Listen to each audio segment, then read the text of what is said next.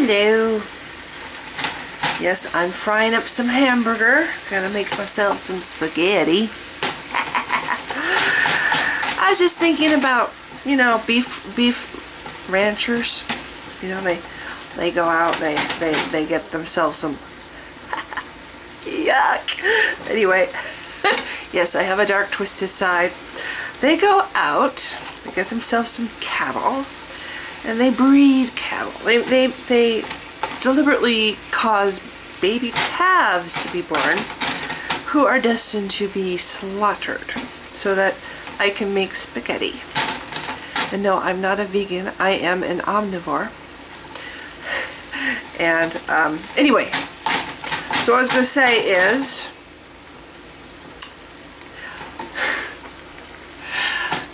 I'm just trying to come up with an analogy. So the people buy some meat at the store, they're sitting around, you know, they're having a picnic and they're grilling up some burgers. And the farmer shows up and he goes, I love you so much that I gave you my only calf. Yeah, so you could have food, you could have sustenance. If it wasn't for me, you would not have this meat. So you must worship me. You must worship me forever.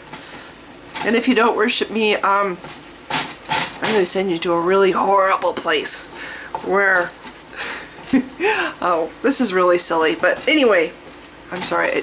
Okay, I'm not gonna look. I'm just gonna look at the camera so I don't totally focus. I just the whole idea that Christians are all, oh, he loved you so much, he sent his only begotten son.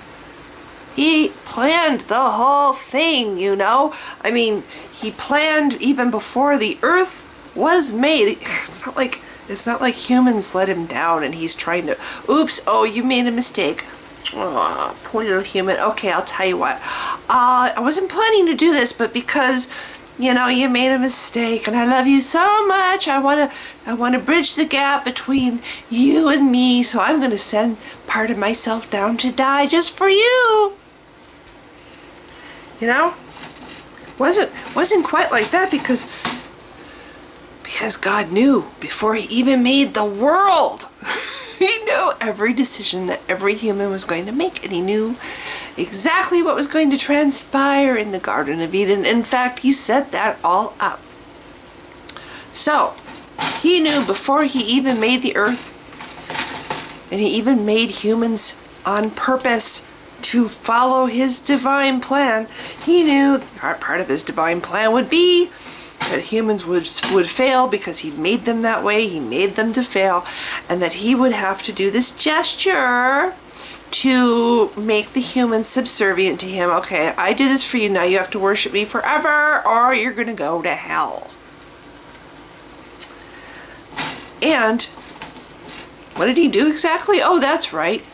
He died on the cross, knowing that 3 days later he'd be right back in paradise. Yeah.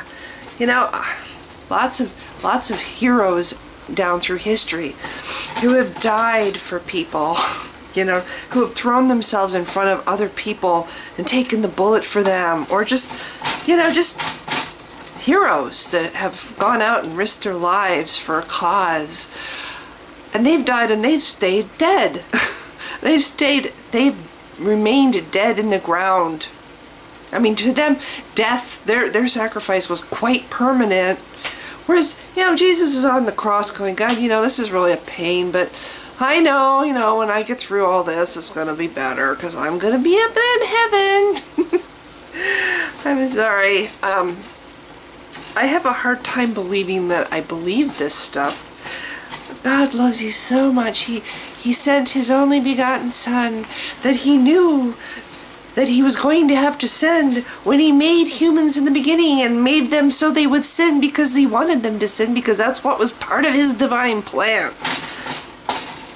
And we're thankful to this God. Oh, but we can't question it because who are we to question the mind of God? I mean, we're just little peon humans and he's the almighty creator. He can get away with everything because he's God. You know, if he wants to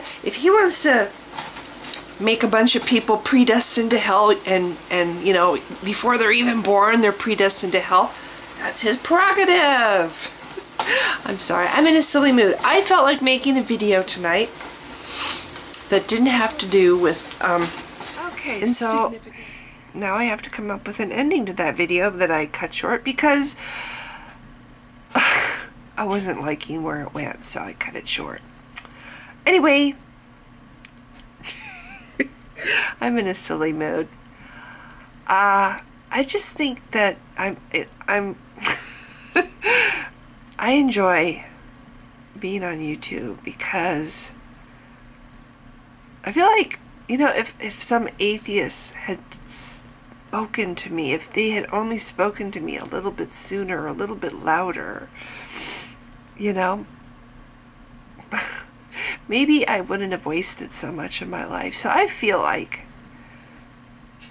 good about putting out there what I think. You know, I'm not saying what I think is right. I'm just saying that it's important to not take everything as a given, you know. It's a given there's a God. No, there isn't. No, it isn't a given. There's no proof to show a God exists. It's just a book. So, you know, before you say that this God is a given, you should research the book and research where the book came from and who wrote it and why they wrote it and when they wrote it and where they wrote it. You know, and ask yourself questions about the things that don't make sense, and, you know, really think about these questions and the fact that they don't have any answers except, ooh, God is mysterious. Who are we to question God? Yeah. Anyway, I'm going to try to go back to what I did, what I've been trying to do all along. Talk about what I feel strongly about. And I don't think I need to be devoting so much time to people who feed off the emotions of others, feed off of getting a rise out of others by whatever they say. You know, these people want to hate me or say that I'm a bad, evil person.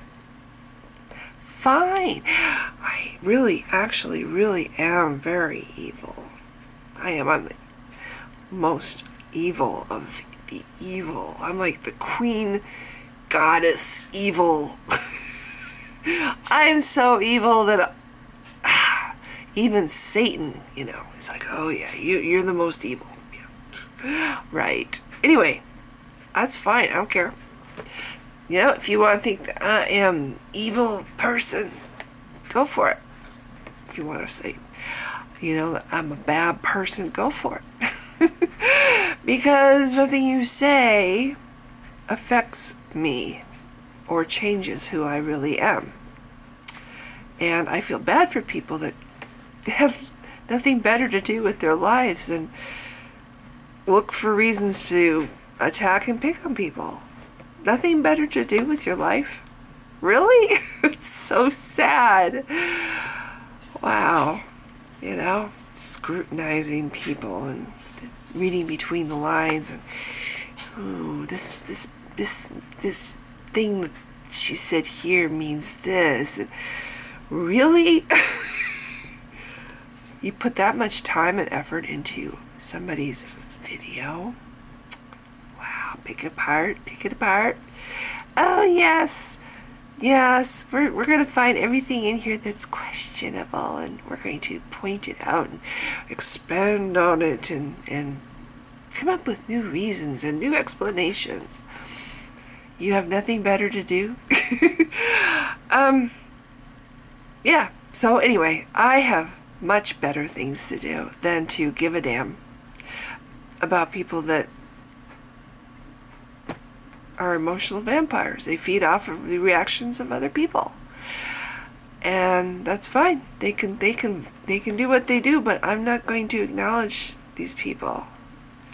They can go be what they want, think what they want, do what they want, make all these crappy videos about how horrible and evil I am, and that's fine, because far as I'm concerned, they don't exist. I'm just writing off the whole bunch of them that try to rain on people's parade and make things out to be what they're not. Everything that you say, make what you say out to be different than what you meant. And just, really? You don't have anything better to do? Shoot.